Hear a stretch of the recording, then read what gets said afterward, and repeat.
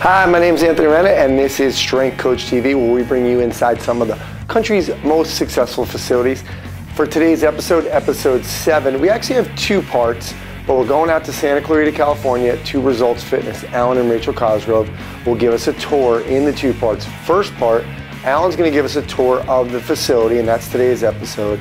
And then in part 2, Rachel's going to talk specifically about the juice bar that they added. So this is episode 7. Remember, you can subscribe at youtube.com/strengthcoachtv or just go to strengthcoachtv.com to watch episodes. Let's head out to Santa Clarita and Results Fitness. All right, so we're inside here with Alwyn Cosgrove, founder of Results Fitness, with his wife Rachel, and what Alwyn's going to do right now is basically give us a tour. The cool thing about this place is it's really evolved over the time that he's been open. I started out really small, and now he's really big. So Alwyn, why don't you give us a tour here? Thanks, Anthony. Anthony's been bugging me all week here. Here we are at Results Fitness. So this is our front desk. If you want to take a look at it, originally when you see the red walls, it goes back further, but this is where I opened with Results Fitness. 11 years ago, I had half this one room. So this is now the front desk. Where I'm standing now was the beginning. I had about 600 square feet. So it's a little noisy tonight. I'm going to show you what's going on. Here's the warm-up room. This client was bad, so we sent her in the corner. She has to stand there. All right, she's just stretching out a little bit. So this is the warm-up room. The idea being people you can see as they come in, they warm up, they do their warm-up drills on the track, they do their foam rolling, activation. Basically, this is where it starts. You come in, you check in at the front desk, and you move into here. This is sort of step 1 of the process. So it flows very well. It'll make sense when we get together. So Alwyn, no locker room? No locker room. There's the lockers. What we found, honestly, is, and this is just a business decision, is most people in California come changed, and they want to go home and change.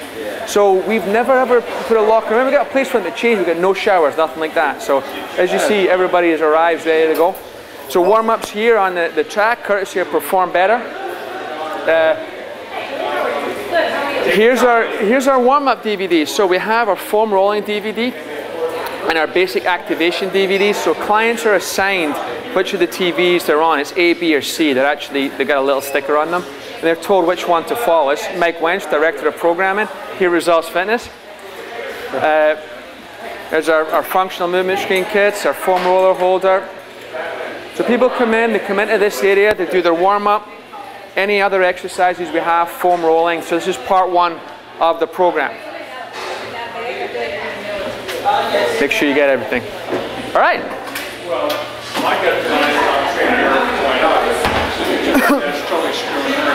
So this is the original, where we were. This is the original. This was really from here, from the thermostat back was an office that only had this forward section. What's up, Lisa? You all right? This is, for want of a better term, this is our corrective exercise and core area.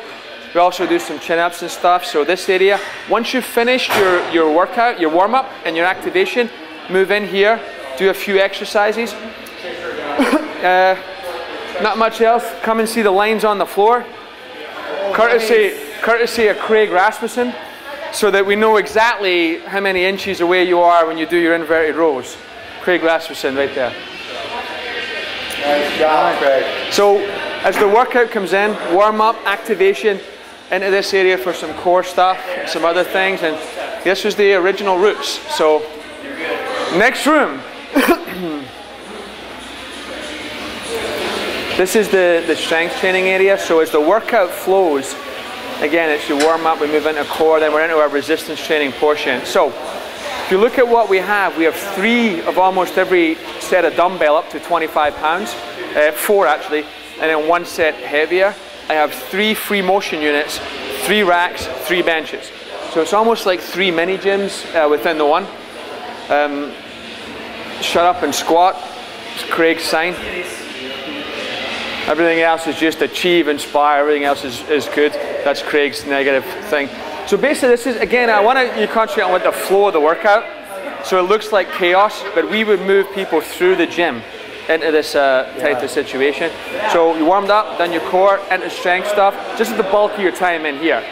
This was actually my first expansion. I went from one of these to 2 units after a couple of years, and it's there. So, so a recent expansion. Looks like there's a class about ready to start. We don't just leave stuff lying around at Results Fitness. There is a class about to start that we're getting set up for. Come on in, Kathy. This is Charlotte. Wave, you're on Strength Coach TV. Smile. And there's 2 of our staff members coming in. So this is what became our energy system room, or our metabolic conditioning room, and is also our group class. So this is really 2 units. We started with 1, expanded to next door. Come on, smile, you're on Strength Coach TV. Make sure you wave. So we expanded to 2 units, then I got the 3rd unit a couple of years ago, 2007 or so, and then this is really a double unit. So the idea is just, this is our metabolic training. We got treadmills, step mills, airdynes, spinning bikes. But the way the group class works is we do our same stuff. Everything has a purpose. We just have room here. The turf is useful, to be honest, for some acceleration work or for some sled work, because rubber sleds don't slide on rubber. Yeah. We got our battling ropes at the end there, which is a pretty popular tool. Now, what's the most people you'll have in a class at one time? The most we tend to have is about 30 in the class. It's going to look like a little chaotic right now, but that's about programming and flow. It's not about, we don't have a number like I only want 8 people to a coach. 30 can get tight. Just because we're moving and we're accelerating. What's the square footage in here? In here, I think it's about 1,200 this room, 1,100. Okay. I'm not sure. Yeah. I'm not sure. It's a pretty good, a good size. It's a double unit compared to the others. So, but as we're flowing, this is where even if I'm doing a semi-private session or one-on-one, we finish here with some conditioning, some sled work, right? Yeah. Some medicine ball stuff. Pretty cool. We got the treadmill. Somebody's blasting out on the airdyne. So again, even if it's a small place, you can get a lot of flow. Yeah. Right. The idea is to, even if you have no room, what I think in my head is units. Am I going to do corrective foam rolling? And in my head, it's like a big circuit. So I actually move people through it. But in a smaller gym, you might be just moving them through in your head, but you get everything covered. So. Cool. And then they basically finish up, and they're ready. As we continue, ready for a shake. This is the view from the other side of the strength room. You see what's going on here. People just working out. This is where we're down at the bottom. And when you finish, and we finish back at the front where we checked in with our what we call our recovery zone. Like you get your shake, your recovery shake. So it's like a big loop of the club when you finish your workout. So you know when you're down here, you're halfway. And you know when you're here, you're almost done.